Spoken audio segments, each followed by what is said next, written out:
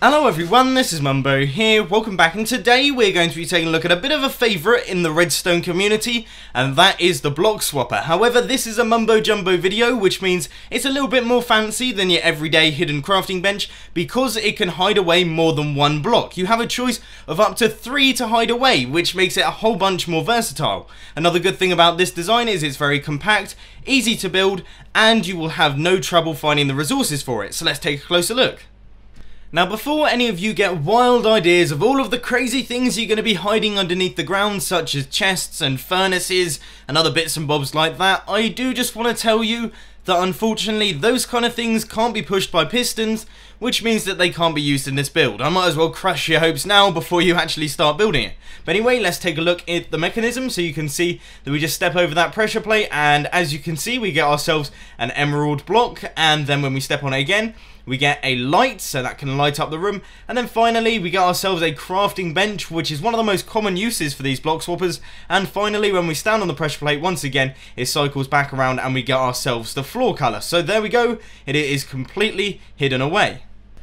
I'm just going to throw this out there before anyone gets too confused. You don't have to use that specific set of blocks in the block swapper. You can use whatever you like as long as they're not the blocks that I mentioned earlier on in the video, such as chests and furnaces. You should be fine. You could use wood, stone and diamonds if you really wanted to. So there, that's that explained. Now the next thing is, you don't have to use a pressure plate. You could use a button, a lever, or some form of hidden activation device if you so please. So that's that. But now that's enough of me whittering on. Let's take a closer look at the redstone behind it.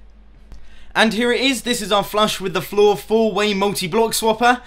I don't know if that name's gonna stick, it's a little bit wordy, but there we go. It is extremely small, nice and compact. As you can see, the redstone is very tight and close together, and I'm actually fairly happy with how small I managed to make it. So I'm gonna give a rough explanation of what is happening here. It actually uses a piston feed tape to push the blocks around in a circle. So as soon as you hit that button, the block that is at the floor level is retracted downwards, and then the blocks are pushed around in a circle, and then the block goes back up and it will show one of the newer blocks. Now if you want any more information on that, then there will be a world download in the description below that you can download and check out for yourselves.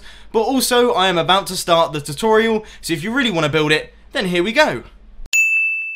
So you want to get things started with a 5x4 area. The first thing we're going to be doing is laying out all of the pistons. So you want to place a sticky piston facing upwards. This is going to be the block extender and retractor. Then you just want to place a piston facing in this direction, a piston facing in this direction, slightly offset, and then you want to place a sticky piston here and a regular piston right here.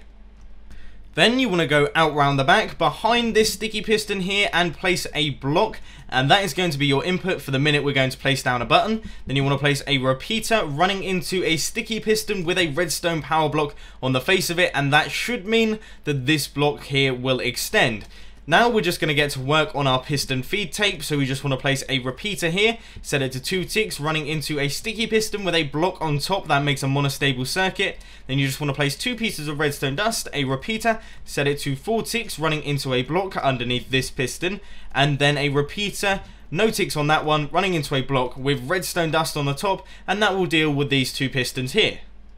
All we have to do now is wire up this last piston, and to do that we're going to take the output from this piece of redstone dust by placing a block like this, a repeater, set it to 2 ticks, running into a block, and then another block there with another repeater, set it to 2 ticks.